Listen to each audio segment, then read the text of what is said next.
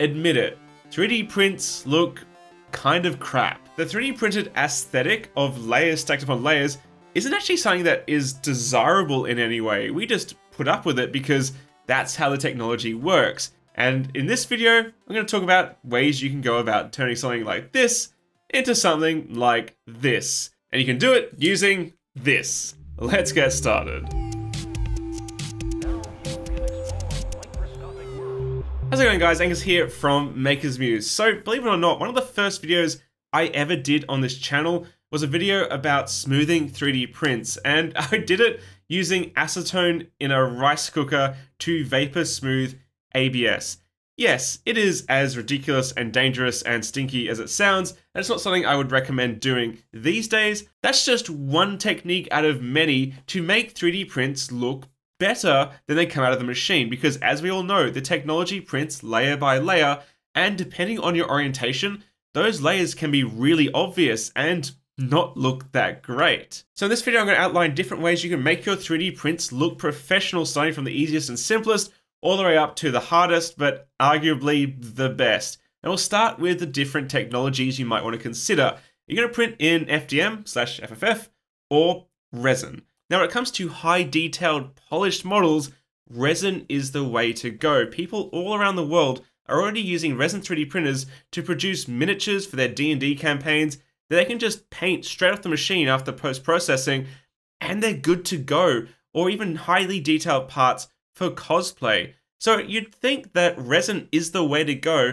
if you want prints to look really smooth. And it makes sense, right? A resin 3D printer operates at a much finer layer height than filament 3D printers, and the screens they use for the MSLA process are all the way up to like 12K resolution now, which means that those individual pixels or voxels are pretty much indiscernible when it comes to detailed models that you can print. But that doesn't mean you should only choose resin 3D printers if you want highly detailed prints. One issue is UV resistance. If you want to design something that's going to be exposed to the sun a lot, then you shouldn't just use a raw resin 3D print, because the print is actually created by exposing that liquid resin to UV light, which polymerizes and hardens it. And if you keep exposing that print to UV light, it'll actually become brittle and overcure and actually can discolor and warp. There's also limitations in print size. You're unlikely to come across a resin 3D printer, at least in the hobby space, that can print as large as a comparably priced FDM or FFF 3D printer. Which means for me, when it comes to larger prints I want to finish, I'll choose FDM. But when it comes to small things like miniatures and figures, I'll go with resin. But regardless of which process you choose, you cannot escape the fact that you need to do a little bit of hand finishing, and you'll definitely need to use some paint. Before I discuss any techniques, we need to talk about safety. If you are doing any sanding, any painting, any vapor smoothing, please don't. Anything like that, you need PPE. At a bare minimum, you need some sort of respirator or mask, and also I highly recommend a full face goggle, not just safety glasses, because when you're sanding fine microplastics everywhere, they can easily get underneath the goggles and into your eyes. If you rub your eye, for example, suddenly you got bits of grit in there that you can't easily get out. I like these because they have they're like goggles, they've got the silicone edge to make sure your eyes are protected. But at a bare minimum, you do need face protection and a respirator, because you don't want to be breathing any of this in. You don't want to breathe paint in, you don't want to breathe like fine paint dust in, you don't want to breathe plastic dust in. Don't do it.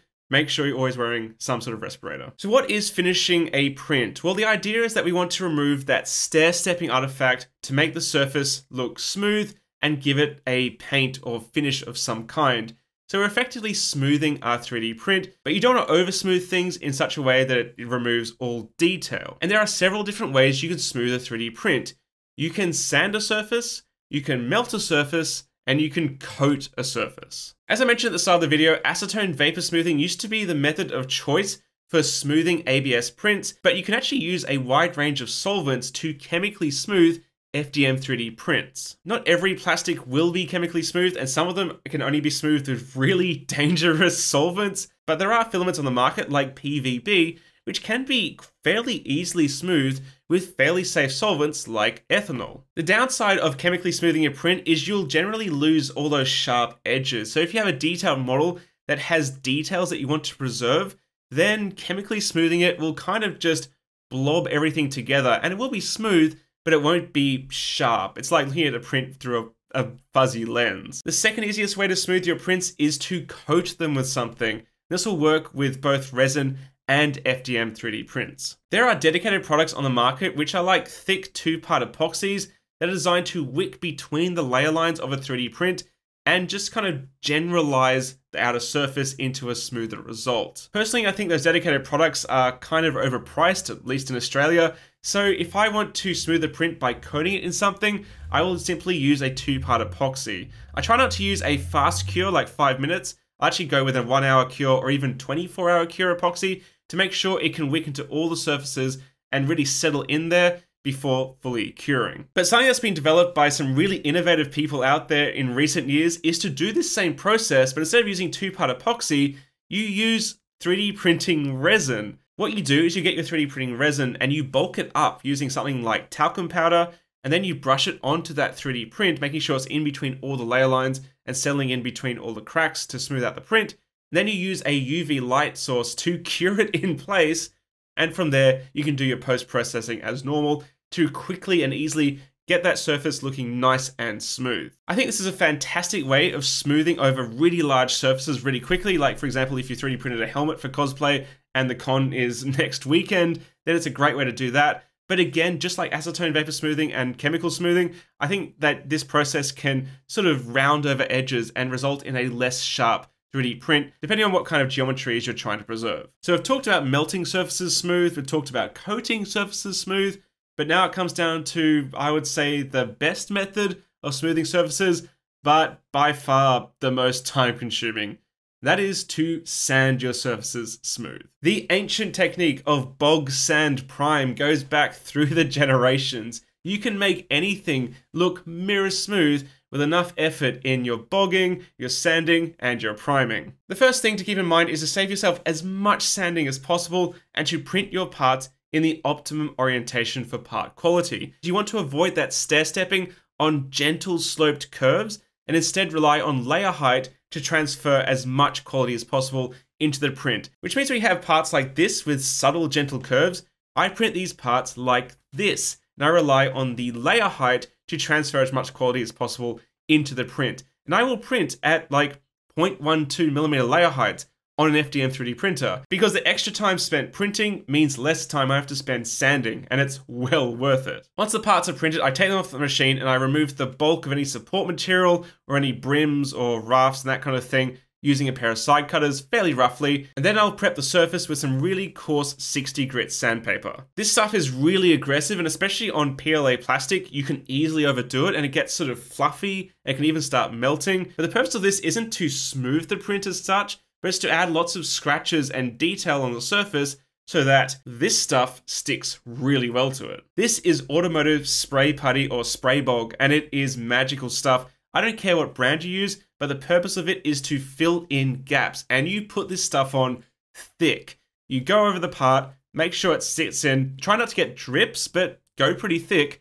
let it dry, maybe even do a second coat. The whole purpose of this is to get into every nook and cranny of that 3D print, between every layer line, and to harden. Because after this is fully hardened, I come back in with 120 grit sandpaper and I sand it almost completely away. Because if you think about it, we're trying to smooth the surface. We're not trying to make the surface thicker in any way. So what the spray putty does is it gets into those nooks and crannies between those layer lines, and we sand back anything that's above that, and you only leave the stuff that's in those gaps. And as you go, you might see areas that are a little bit rougher. That's fine, just give it a second hit of this, go again until you're happy with the result. And it's only once I'm happy with the smoothness of the part at this stage that I'll hit the part with a primer. And then if I'm really, really keen for a super, super smooth surface, I'll hit the primer with some 400 grit sandpaper, which gives you a smooth to the touch surface, which then you can apply your paint. Personally, here in Australia, I'm a big fan of the MTN range, the Montana paints.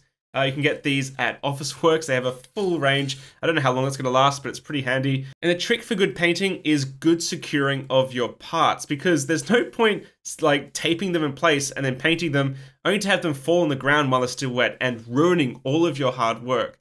So I've actually found, after a lot of trial and error, that cheap double-sided foam tape is a really, really effective way of securing parts in place. So I'll get that cheap double-sided foam tape, rip off a bit, put it on the rear side of your part, which remember we haven't sanded because there's no point, no one's going to see it. And then I'll stick it down to any bit of scrap I have. So maybe a bit of scrap wood, bit of scrap acrylic, doesn't matter, as long as it holds it in place. And just like with sanding, make sure you're wearing your PPE when you're painting because the aerosols on these are not so good to breathe in. And the thing about painting is you need to wait for a good day to paint. Don't try to spray paint when it's raining. Don't try to spray paint when the humidity is really high because the parts won't dry properly. At a bare minimum, you need a dry day, but a warm, dry day is perfect for spray painting to the point where you might want to consider having a small area in your garage with a heat lamp and a fan to artificially create a warm, dry environment to make sure your parts dry properly. And that's how you make your 3D prints not look like 3D prints. It's a lot of work, isn't it? Which is why most people don't bother doing it.